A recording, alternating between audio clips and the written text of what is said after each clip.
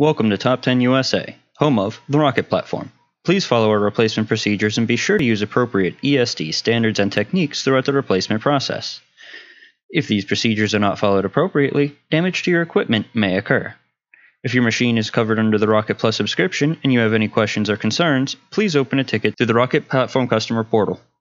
Your first step is to access the group manager of your Dell EqualLogic array. There are two methods to accessing your array. If you already know how to access the Dell EqualLogic Group Manager, please skip to 1 minute and 9 seconds. If you are utilizing SAN Headquarters, you will want to open and launch SAN Headquarters. Once SAN Headquarters is loaded, on the left-hand side of the page you will see a list of current groups managed by SAN Headquarters. From here you will need to select on the particular group with the current issue. You will right-click on the group name and select Launch Group Manager and log in using your login credentials. If you are accessing your Dell EqualLogic via a web browser, you will open your web browser and in the address bar, either enter the host name of your SAN or enter the management IP address. Once you see a login prompt, please enter your login credentials. Once you are logged into the EqualLogic Group Manager, you are going to need to identify the EqualLogic array with the issue. On the left-hand side of the page, you are going to select on the particular array that currently has a warning indicator. In the center of the screen, you will see a row of tabs across the top of the page. You will need to go to the Maintenance tab of the Dell EqualLogic array. For the right-hand side of the page, you are going to see a section with some identification information of this array. Be sure to click Start LEDs Flashing, and then make note of the service tag of your Dell EqualLogic array. You will need the service tag and LED indication turned on for any service procedure to identify the faulty SAN with ease. When replacing a control module in a Dell EqualLogic array, you will need to first identify through the Group Manager which control module is currently failed and ensure it is in either the secondary state or the not installed state. For you to identify the failed control module, you will go under the Controllers tab in the Group Manager. From the Controllers tab, you can see the information regarding the control modules that are currently installed.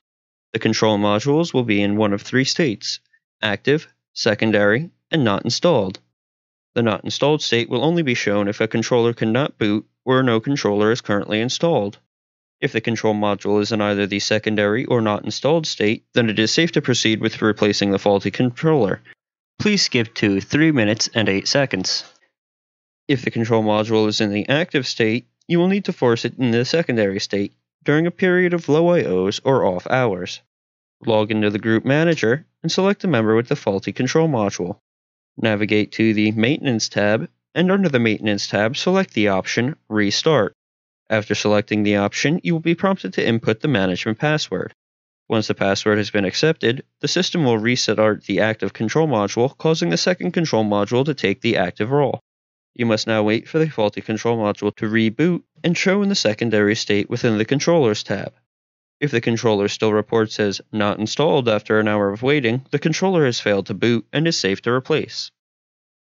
Now that you have identified which control module has failed and ensured it is ready for replacement, you will need to identify the positioning of the control module. Navigate to the Status tab. From the Status tab, you can see a graphical representation of the inside of the array on the left-hand side of the tab. Above this graphic, select the Rear View option.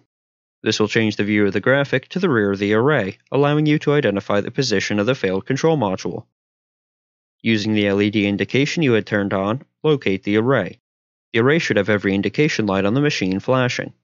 Verify that it is the correct array using the service tag from the Group Manager. The service tag of the array should be located on a sticker in the rear of the machine by the controller slots. Once the array has been identified, you will need to turn off the indicator lights. Enter into the Group Manager and select a member with the failed control module. Open up the Maintenance tab, and on the right-hand side, select the option Stop LEDs Flashing. In the rear of the machine, you will see the control modules. If the faulty control module is in the secondary state now, it will have a green light for the PWR and an amber light for the ACCT. If the control module is in the not installed state, the controller will have a green light for the PWR and a red light for the ERR. The PWR light indicates whether or not the controller is receiving power. The ACCT light indicates whether the control module is active, green, or secondary, amber. The ERR light will light up red to indicate error within the control module during the boot process. Confirm the control module with default matches what was seen in the Status tab of the Group Manager. Once you can confirm which control modules are faulted, label the networking cable according to how they are currently oriented. After you have labeled your cables, remove them from the ports. You will see an orange tab with a lever behind it. Push up on the orange tab and swing the lever outwards.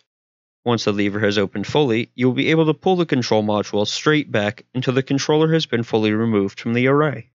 You will need to move over the SD card from your faulty controller to the new controller. In the rear of the controller, you will see an SD slot. Push in on the SD card to release it from the SD slot. Now pinch the SD card and pull it out. Insert the SD card into the replacement's SD slot. Open the lever all the way on the replacement controller, then insert it into the slot. Once seated in around 90% of the way, the lever on the control module will begin to catch. Once the lever begins to catch, push the lever inwards until you hear or see the orange tab click into place. Attempt to pull backwards on the controller without releasing the locking mechanism. If the controller stays in place, then the control module has been seated properly. If the controller moves in its slot, then you must reseat the controller. Attach the cables according to how you labeled them. Return to the Group Manager and confirm that the control module is now showing healthy. If the array is now back to a healthy status, you are safe to close this call out. If the control module fails to come back online or other issues arise, please contact us directly. Thank you for choosing the Rocket Platform, the revolution in hardware maintenance. Thanks for watching. This has been another video by the Top 10 USA Video Production Team.